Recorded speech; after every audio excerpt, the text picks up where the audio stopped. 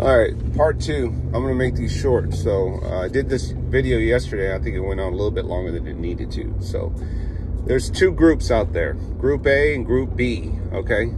You figure out, you name whichever group I'm referring to or what group you're in. Group A doesn't worry about shit, right? They don't worry about WW3, the unicorn, the apocalypse, food shortages. Do I have enough coffee on the shelf? Do I have enough freedom seats? Are they taking away more freedoms or what, right? Group A. Group B worries about everything. They worry about gas prices. They worry about a butterfly on the wall.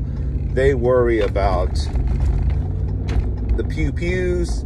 They worry about politics. They worry about everything that they don't have control over. All right. Now, out of those two groups, which group do you think you fall in? And I'm not knocking either one. I'm just